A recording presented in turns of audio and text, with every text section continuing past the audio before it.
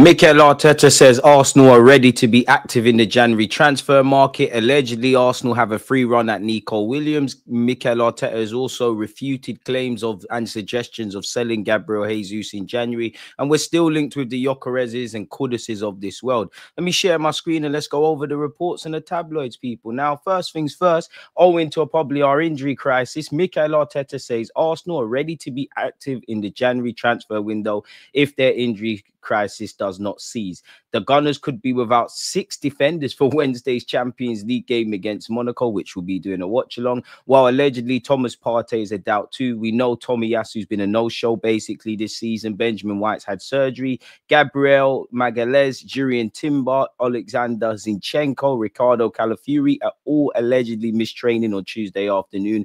Partey is also absent. So I don't know how or who is going to be playing in defence, but it is what it is. Mikel Arteta said, the window gives us an opportunity to strengthen the team if we feel that it's needed, and we feel that we have the capacity to do that as well. Probably needed to do that in the summer.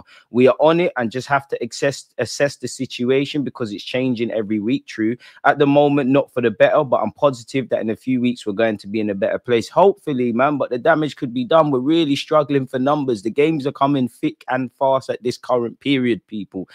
So, yeah, it's a madness. I think we all know that. Mikel Arteta did also say in February, and I keep saying it, that we've got one of the smallest squads in the Premier League. Rightly or wrongly, did we leave the summer transfer window feeling we've got stronger squad depth, or did we take a step forward and take a step back? Now, I'm not saying that's progression or regression collectively, but it's almost like you're in the same spot and in the same place. And yeah, this season, in comparison to last, which we should have taken heed from, obviously it's been unprecedented. Whether it's the absence of Martin Odegaard, whether it's, you know, been Gabriel Magalhaes, whether it's been Thomas Partey, you know, the couple of games he's missed, the options of Zinchenko, Tomiyasu, Timber, and Calafiori, and you know, there's probably been some others I'm missing out. When you look at the Premier League table for injuries, people, we're fourth, essentially, kind of there and abouts where we are in the actual Premier League table.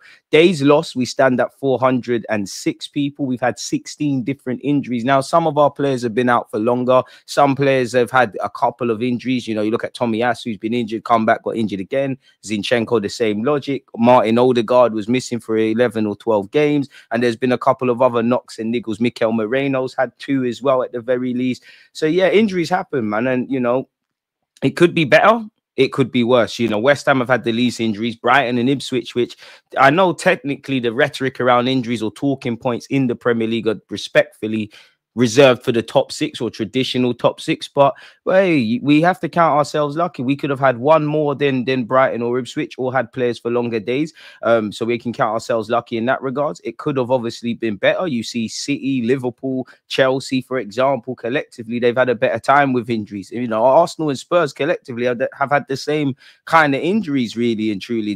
Their players have missed 2 more days. So again, it's like standing in the rain and complaining while you're wet. Of course, you know, I'm not saying you need 100 players. I understand the club probably are aware of this and tried, but at the end of the day, we can only deal with the eventualities. And ahead of Monaco, apparently there's no Gabriel Calafiori or Zinchenko ahead in full training. Timber was missing too. Now, the only tonic I can say to that is we all know Mikel Arteta, especially during this climate, has been very coy and clever with injuries. Some players he's played down their availability, they've been there, and then the vice versa of that. You know, Zinchenko can't stop talking. He said Mikel Arteta likes players going on the team bus when they're not fit. We all know Arteta, in my opinion, and the media staff at Arsenal play a bit of a clever game with when they're shooting training, not showing players that have injury stuff around them. So who knows, man? But at the same time, I think essentially it's guesswork. You never quite know who is or isn't going to be involved where Arsenal are concerned. Mikel Arteta has ruled out the possibility of Gabriel Jesus leaving in January, people.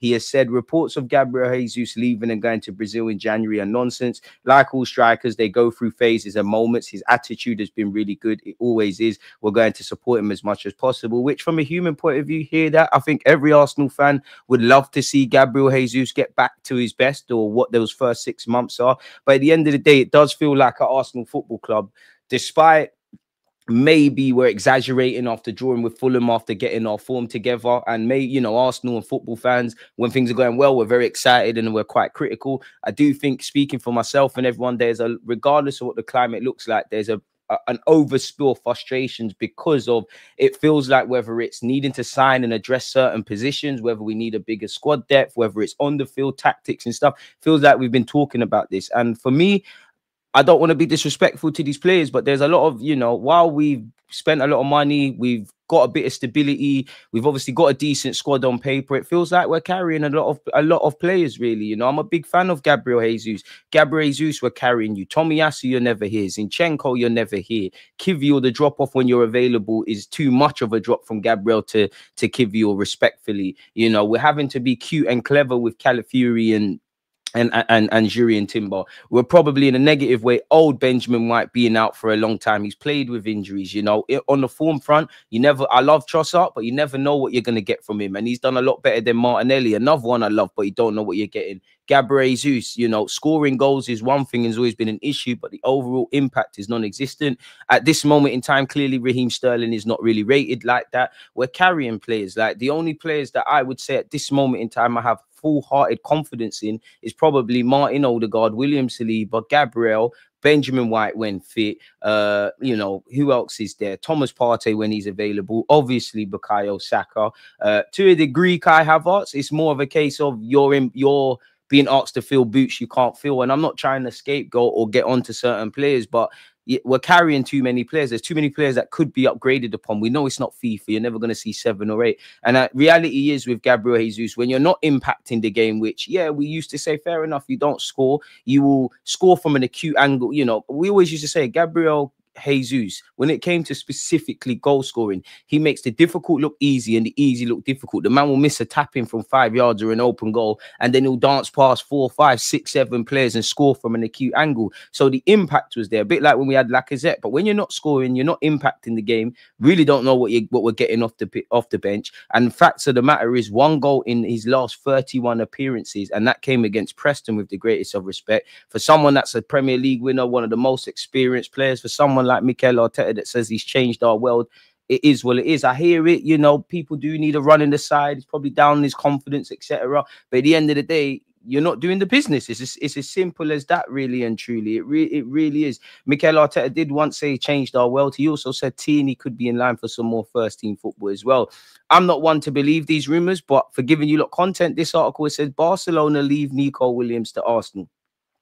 Arsenal have received a massive boost to their hopes of signing Nico Williams after Barcelona's interest in the Euro 2024 star subsided. Now, that doesn't mean other clubs are not going to get involved. That doesn't mean Barcelona aren't not going to get involved. But apparently, according to Sport, Barcelona are no longer focused on making a big move for Williams. Apparently, they've been desperate to sign him in the past summer. For financial reasons, were unable to do such. Obviously, Rafinha's been brilliant. Yalmao is brilliant. And they have signed Dali Almo people. And it does feel like, based on rumours, they're shifting their focus to a striker. They've been linked with Gyökeres, Jonathan David. There's defo somebody else I'm missing out, even Erling Haaland, whether they can afford that or not. We've also subsequently seen rumours in relation to Nico Williams that Mikel Arteta would love to get that done in January. Does Nico Williams want to leave his boyhood club mid-season after making a big song and dance about competing in Europe with Bilbao? I'm not too sure. Yes, he's got a release clause, and if there's a willingness to get a deal done, I think every Arsenal fan would love it, but the illusion sounds a lot better than the reality, people.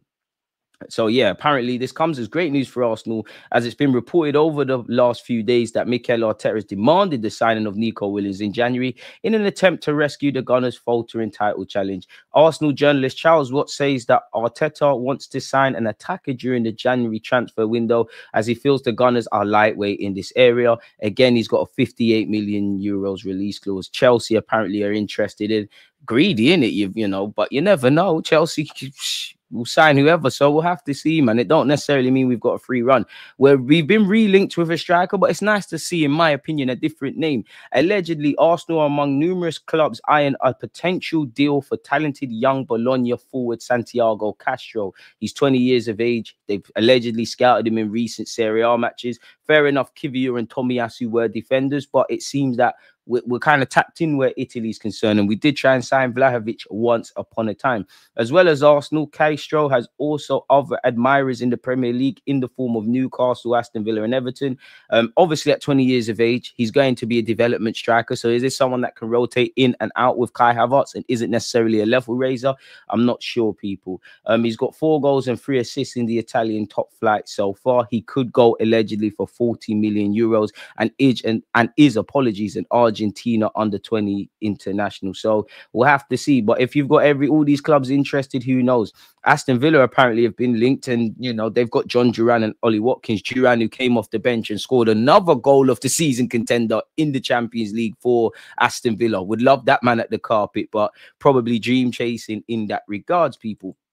Moving away from that, Arsenal in talks to sign Barcelona wonder kid Arnau Podas, according to reports in Spain. I think he's a baller, but to label him, says Fabregas 2.0, is a madness. Apparently, he's in negotiations to leave the Camp Nou following contact with Mikel Arteta. That's according to a Spanish outlet, El Nacional. So we'll have to see what's going on there. Gyökeres has hit out at Sporting fans, people, for throwing things and carrying on a certain sort of way. Since Amorim has left Sporting, it's obviously not been the kind of form they would like to see. You would imagine Gyökeres goes, and once again he's been linked with Paris Saint-Germain, Manchester United, who I think will sign him, Chelsea and Arsenal, people. So we'll have to watch that space. Bakayoko, a player we all would have liked in the summer. Apparently Newcastle are tracking him ahead of January, and they're also tracking Ademola Lookman, who scored a good finish against Real Madrid, had a great game against Real Madrid, and I think every Arsenal fan would love to see Ademola Lookman at Arsenal, as his contract is up in 2026. So next summer, Atalanta, if they don't get him to commit a new deal, have a decision to make, people. So yeah, Newcastle apparently looking at Bakayoko and Ademola Lookman, who's been aggressively linked with us. We all saw Nuno Tavares join Lazio, and doesn't look that good defensively, but's getting a lot of assists. And to be fair with Lazio, they got him for about 8-9 million euros or something like that, the report said, or up to 10. And they'll probably make a profit on him if and when the time goes. Apparently, Arsenal have a 40% sell-on clause on for the 24-year-old. Big up Nuno Tavares. He's recently been in the Portuguese international scene as well. Fabio Vieira, boy, Nuno Tavares got a cap for Portugal before Fabio Vieira. Absolute madness. Braced for Marcus Rashford to be linked with Arsenal. Apparently, Manchester United are open to selling Rashford, people, and were open to selling him last summer. There's concerns about off-the-field distractions with the striker. So maybe a move away from Manny to London could boost Rashford, if that is true.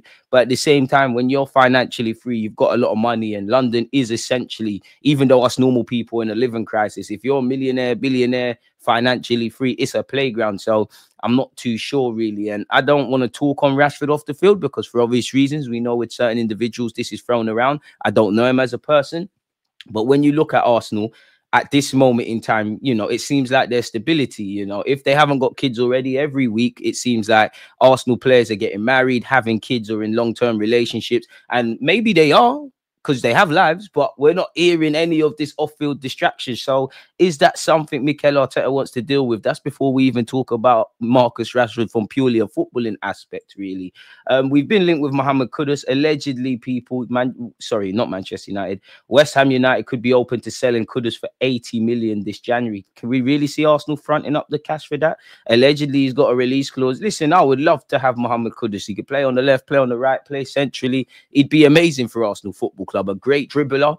Not sure if Arteta would want you to dribble. You know, been at Ajax as well, the Arsenal to Ajax pathway. We didn't get Lisandro Martinez. We were linked with Hato. Obviously, Timber's slotted in very well. I know he's at West Ham, but that sort of thing could be something for us. If it was just on ability and X factor and a difference maker, Mohamed Kudus is more than welcome to join Arsenal Football Club, people, for me. Arsenal apparently are considering a January move to sign Vlahovic from Juventus. It's easy to link us with him. So we're getting Kudus and Vlahovic in January, and we got a free run at Nico Williams. This is wavy. Martin Odegaard has responded to set-piece critics. He said, it's funny to watch. Suddenly people start to criticize you for being good at something. That's a bit funny. I think Mikel said that we want to be the best at everything we do, and set-pieces are an important part of football. Listen, at this current climate, set pieces, the set piece coach, the whole ethos around set pieces, fantastic. Keep that up. But so big up Nicholas Hover, deserves his new deal.